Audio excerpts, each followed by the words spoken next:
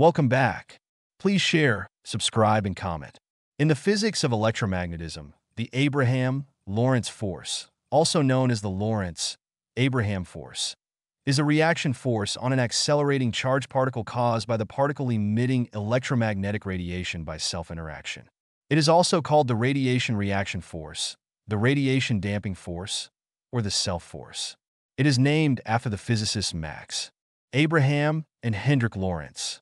The formula, although predating the theory of special relativity, was initially calculated for non-relativistic velocity approximations, was extended to arbitrary velocities by Max Abraham, and was shown to be physically consistent by George Adolphus Schott.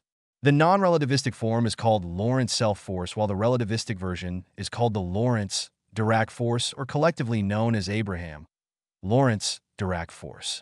The equations are in the domain of classical physics, not quantum physics, and therefore may not be valid at distances of roughly the Compton wavelength or below. There are, however, two analogs of the formula that are both fully quantum and relativistic. One is called the Abraham-Lorentz-Dirac Langevin equation. The other is the self-force on a moving mirror. The force is proportional to the square of the object's charge, multiplied by the jerk that it is experiencing. Jerk is the rate of change of acceleration. The force points in the direction of the jerk. For example, in a cyclotron, where the jerk points opposite to the velocity, the radiation reaction is directed opposite to the velocity of the particle, providing a braking action. The Abraham-Lorentz force is the source of the radiation resistance of a radio antenna radiating radio waves. There are pathological solutions of the Abraham-Lorentz-Dirac equation in which a particle accelerates in advance of the application of a force, so-called pre-acceleration solutions. Since this would represent an effect occurring before its cause, retrocausality, some theories have speculated that the equation allows signals to travel backward in time, thus challenging the physical principle of causality. One resolution of this problem was discussed by Arthur D. Yagian and was further discussed by Fritz Rohrlich and Rodrigo Medina.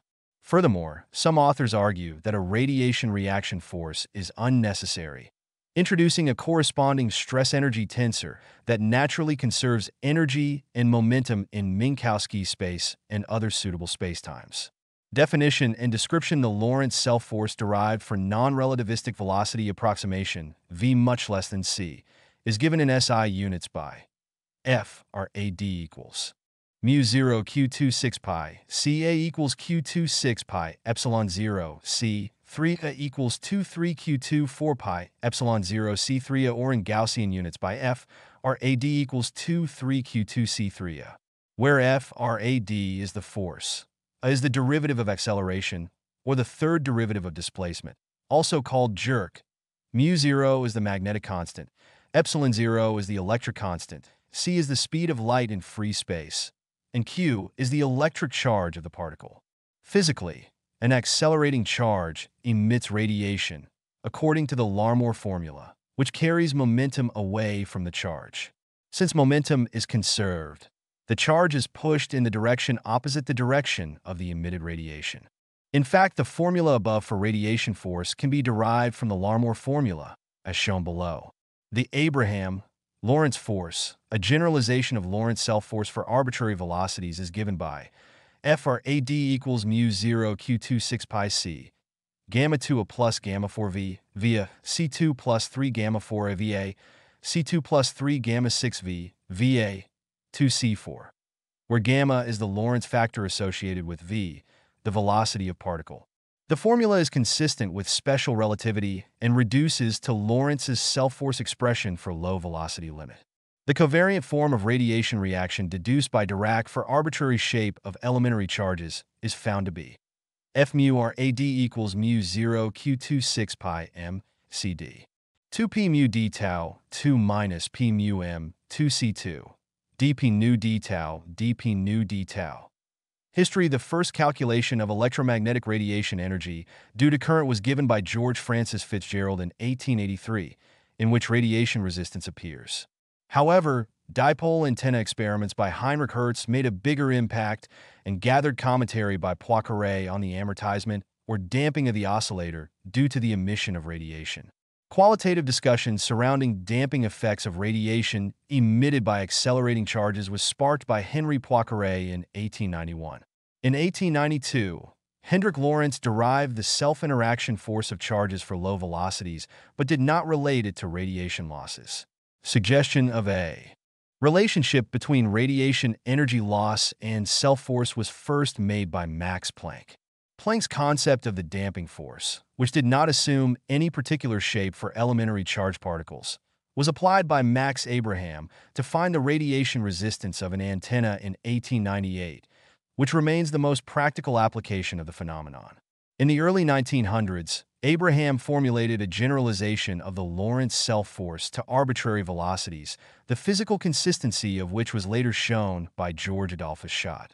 Schott was able to derive the Abraham equation and attributed acceleration energy to be the source of energy of the electromagnetic radiation. Originally submitted as an essay for the 1908 Adams Prize, he won the competition and had the essay published as a book in 1912. The relationship between self-force and radiation reaction became well established at this point. Wolfgang Pauli first obtained the covariant form of the radiation reaction, and in 1938, Paul Dirac found that the equation of motion of charged particles, without assuming the shape of the particle, contained Abraham's formula within reasonable approximations. The equations derived by Dirac are considered exact within the limits of classical theory. Background in classical electrodynamics, problems are typically divided into two classes. Problems in which the charge and current sources of fields are specified and the fields are calculated, and the reverse situation problems, in which the fields are specified and the motion of particles are calculated. In some fields of physics, such as plasma physics and the calculation of transport coefficients, conductivity, diffusivity, etc., the fields generated by the sources and the motion of the sources are solved self-consistently. In such cases, however, the motion of a selected source is calculated in response to fields generated by all other sources. Rarely is the motion of a particle source due to the fields generated by that same particle calculated. The reason for this is twofold.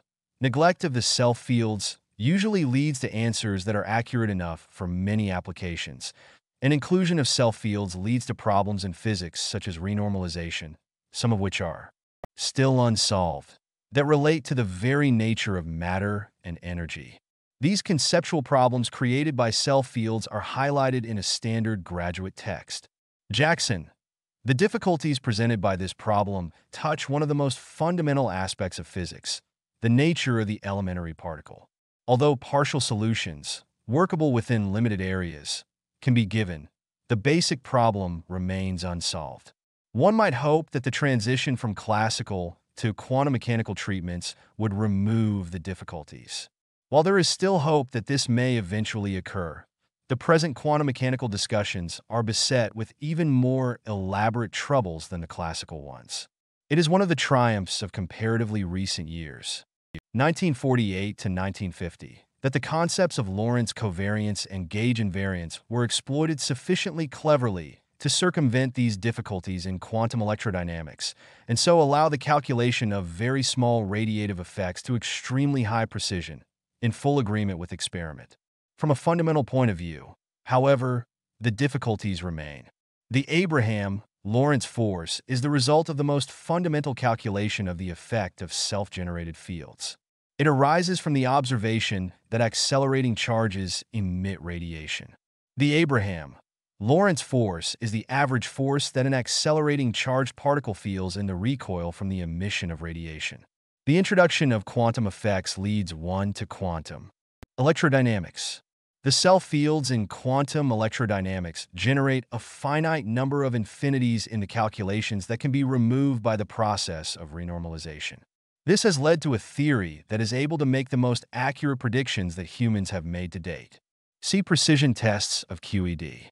The renormalization process fails, however, when applied to the gravitational force. The infinities in that case are infinite in number, which causes the failure of renormalization. Therefore, general relativity has an unsolved self-field problem. String theory and loop quantum gravity are current attempts to resolve this problem, formerly called the problem of radiation reaction or the problem of self-force. Derivation, the simplest derivation for. The self-force is found for periodic motion from the Larmor formula for the power radiated from a point charge that moves with velocity much lower than that of speed of light. P equals mu 0 q26 pi, Ca2.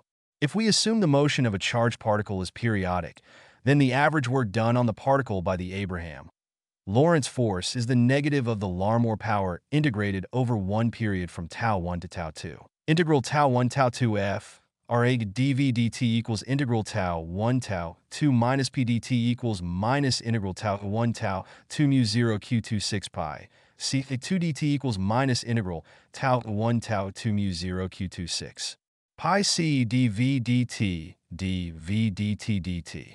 The above expression can be integrated by parts. If we assume that there is periodic motion, the boundary term in the integral by parts disappears. Integral tau 1 tau 2 f Ra dv dt equals minus mu 0 q26 pi c dv dt v tau 1 tau 2 plus integral tau 1 tau 2 mu 0 q26 pi c d2 v dt 2 v dt equals minus 0 plus integral tau 1 tau 2 mu 0 q26 pi c a v dt. Clearly, we can identify the Lorentz self-force equation, which is applicable to slow-moving particles, as FRAD equals mu 0 q26 pi Ca. A more rigorous derivation, which does not require periodic motion, was found using an effective field theory formulation. A generalized equation for arbitrary velocities was formulated by Max Abraham, which is found to be consistent with special relativity. An alternative derivation, making use of theory of relativity, which was well established at that time, was found by Dirac without any assumption of the shape of the charged particle. Signals from the future below is an illustration of how a classical analysis can lead to surprising results. The classical theory can be seen to challenge standard pictures of causality, thus signaling either a breakdown or a need for extension of the theory. In this case, the extension is to quantum mechanics and its relativistic counterpart quantum field theory. See the quote from Rohrlich in the introduction concerning the importance of obeying the validity limits of a physical theory. For a particle in an external force F(ext), we have mv equals Fr. AD plus Fxt égale mt0 v plus Fxt. Ruerti miden q dio xp This equation can be integrated once to obtain mv equals 1t0 integral t infinity exp minus t minus tt0 fextt dt. The integral extends from the present to infinitely far in the future. Thus, future values of the force affect the acceleration of the particle in the present. The future values are weighted by the factor exp minus t minus tt0, which falls off rapidly for times greater than t0 in the future.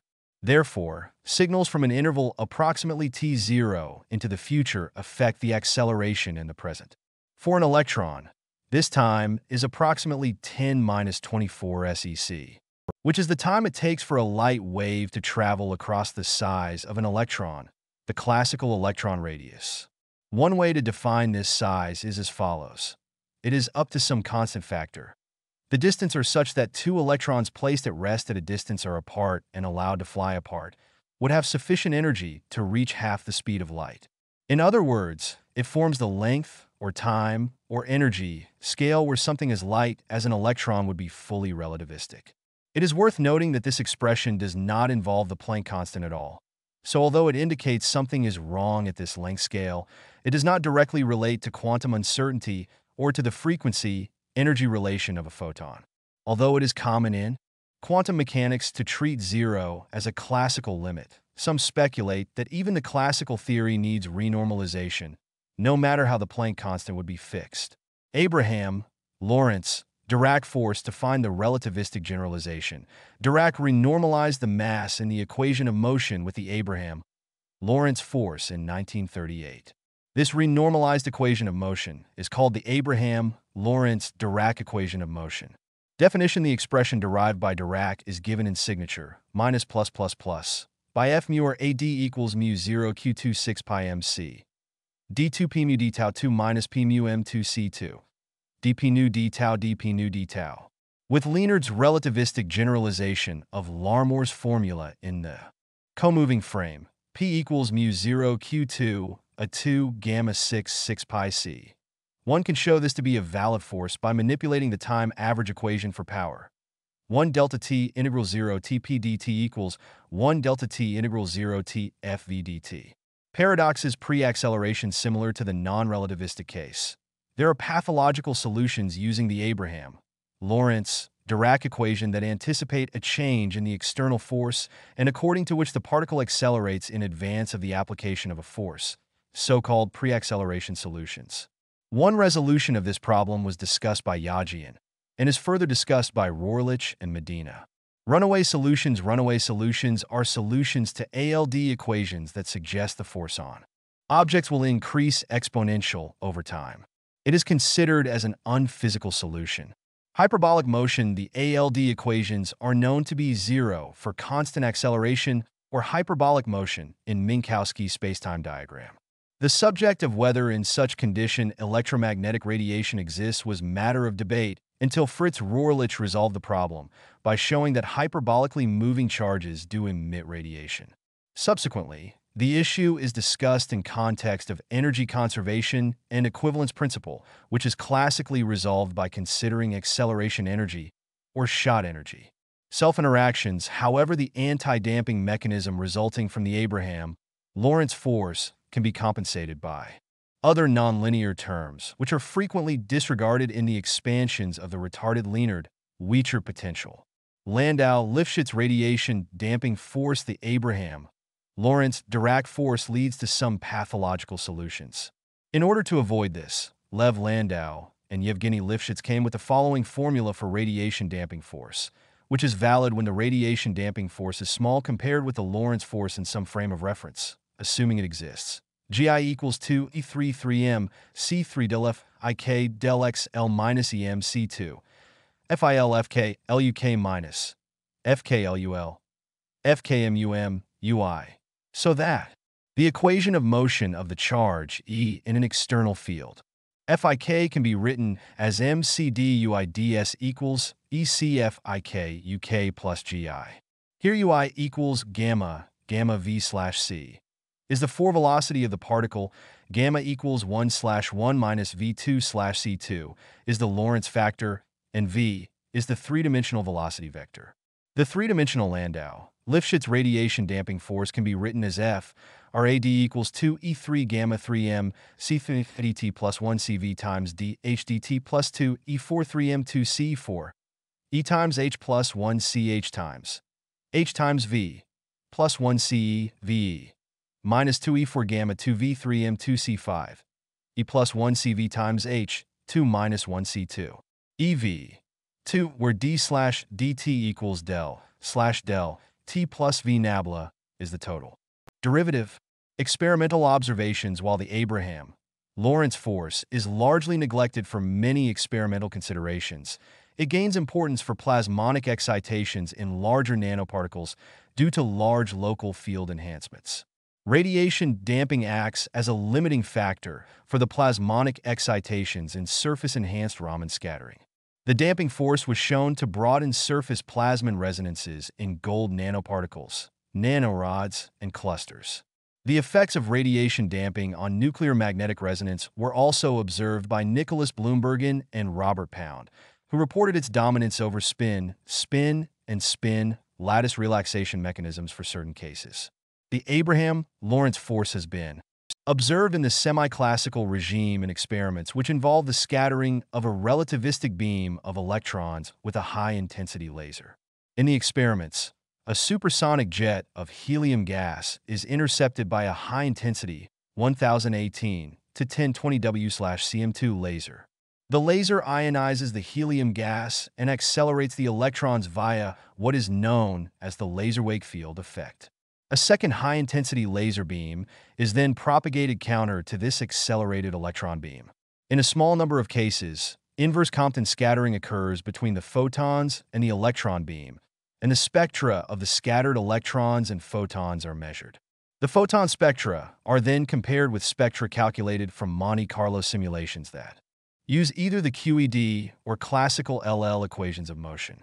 Collective effects, the effects of radiation reaction, are often considered within the framework of single particle dynamics. However, interesting phenomena arise when a collection of charged particles is subjected to strong electromagnetic fields, such as in a plasma. In such scenarios, the collective behavior of the plasma can significantly modify its properties due to radiation reaction effects. Theoretical studies have shown that in environments with strong magnetic fields, like those found around pulsars and magnetars, radiation reaction cooling can alter the collective dynamics of the plasma. This modification can lead to instabilities within the plasma, specifically in the high magnetic fields typical of these astrophysical objects. The momentum distribution of particles is bunched and becomes anisotropic due to radiation reaction forces, potentially driving plasma instabilities and affecting overall plasma behavior. Among these instabilities, the fire hose instability can arise due to the anisotropic pressure.